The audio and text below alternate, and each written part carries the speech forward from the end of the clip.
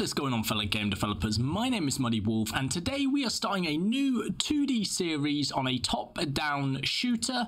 I'm going to show you the game now. As you can see, we've got a simple little character. It kind of looks like a duck, and these little enemies that will try to come towards you. Now, it takes a couple of bullets to kill them, but if you just stop attacking and these enemies start attacking you, once they get close, they will attack you and destroy you. So we're going to be building a similar game to this. Please let me know what features you want to see down below. All the source code and assets will be on Patreon, so if you guys want access to that, check the link in the description. You'll also be supporting the channel as well. Now, we did a vote on this, what language you want me to write the code in for this series, and you all decided on C#. So we are going to be using C# for this tutorial. It's super simple and it's easily convertible between GD script and C#.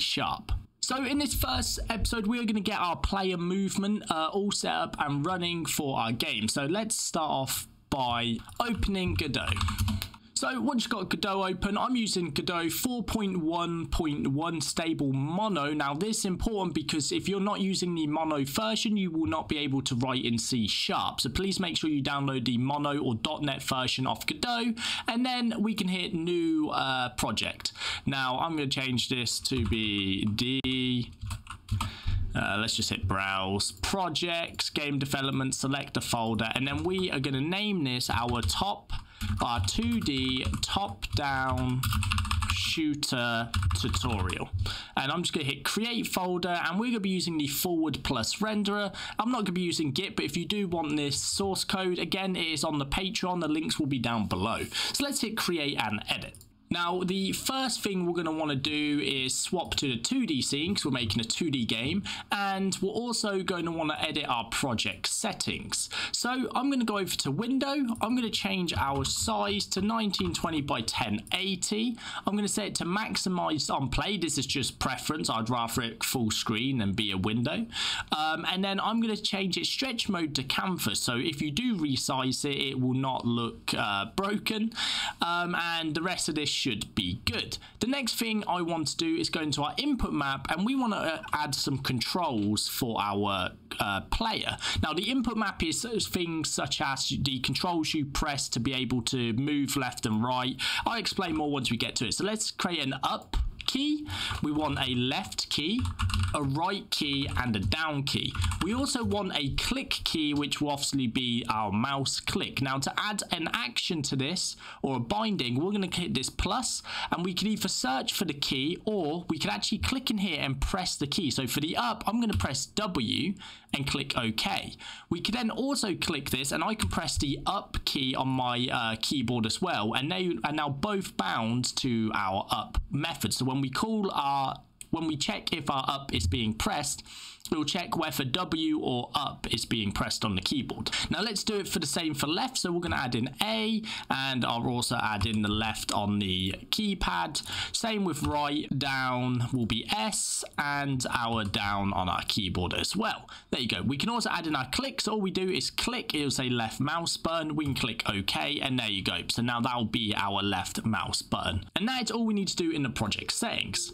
Now, the next thing I like to do is I'm going to switch to a different layout. I have a default layout called standard, which brings everything over to the right side and keeps the scene on the left side. I just prefer it looking like this. You guys can have your layout however you want. Then I'm just going to create some folders. Now, we're going to have an entities folder, which will have all of our scenes, like the player, the enemy, which we can reuse and drop in.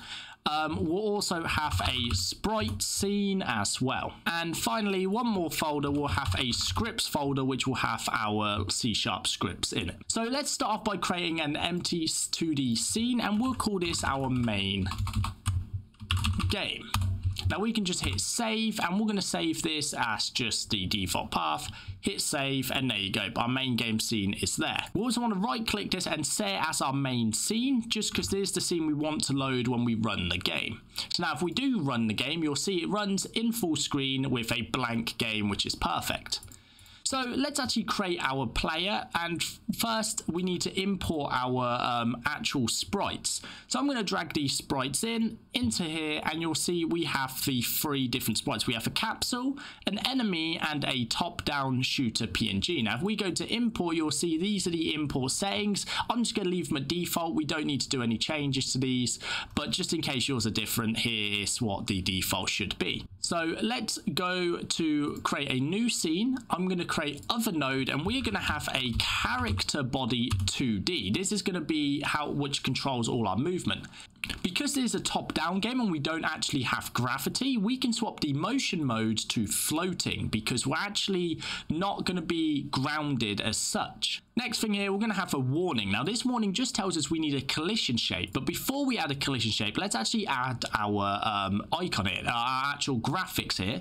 So I'll drop it in our sprite. I'm going to rename this to graphics and reset its transform to 0, 0, 0. Now this is good, but this is way too big for our scene. It actually should be 0.25, and I'm only going to change the scale of the graphics and not the actual body, which we're going to rename to player. So now we can see that. Another thing I want to do is I want to rotate him 90 degrees. Now the reason I'm rotating him 90 degrees is because when we use the look at script or the look at function in the script, we're going to have him look at the mouse, and by default it will look from the right side, so over here. So this will follow the mouse. So this yellow point will actually follow our mouse. If we had the yellow point up here, would actually be looking, this side would actually be the bit following the mouse, which is not what we want. So setting the graphics to the right side will make him set up ready to follow the mouse. Now finally, let's add in our collision shape 2D. Now we're going to change this to be a circular collision, and I'm going to select this and change the radius to be 32. This radius just changes the size of our collision shape. Now you can see it's not exactly in line with our graphics, so what I want to do is I want to drag our graphics so the body of the graphics is inside the collision shape, and then I'm going to move this up so the collision shape appears underneath the graphics. We can then hit save and save our player in our entities directory.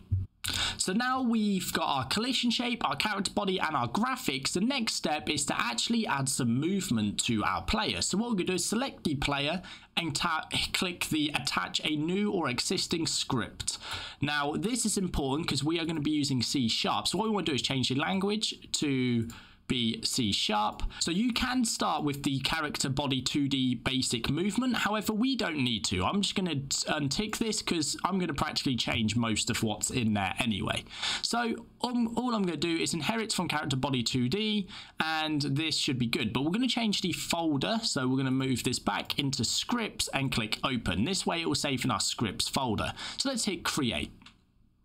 This is going to open up Visual Studio. Now, if you do not have it, if it does not automatically open up Visual Studio for you and it doesn't create an actual project for you, I suggest going to check out Games from Scratch's tutorial and getting Godot set up with Visual Studio Code. I will leave a link down below to how you can get it set up, and then you can come back to this tutorial. So now we have this already. Let's just close this sidebar and I will zoom in a couple just so you can see it a little better. Maybe one too many there, and there we go.